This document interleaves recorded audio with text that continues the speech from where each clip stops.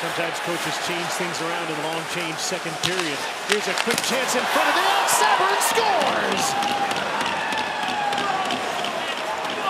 What excitement from Scott Sabourin in his first National Hockey League goal.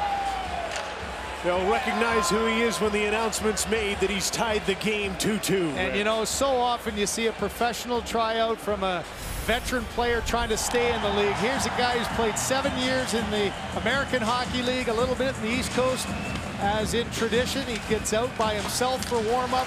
Play made at the blue line to keep it alive, and he goes hard to the net and off the back of the net and in. And look at that reaction. Just one of the great stories. He played for DJ Smith as an Oshawa General. Had 30 goals in the Ontario Hockey League back in 13, but no moment like that. He's been waiting 8 years to make that moment happen, and what a great one for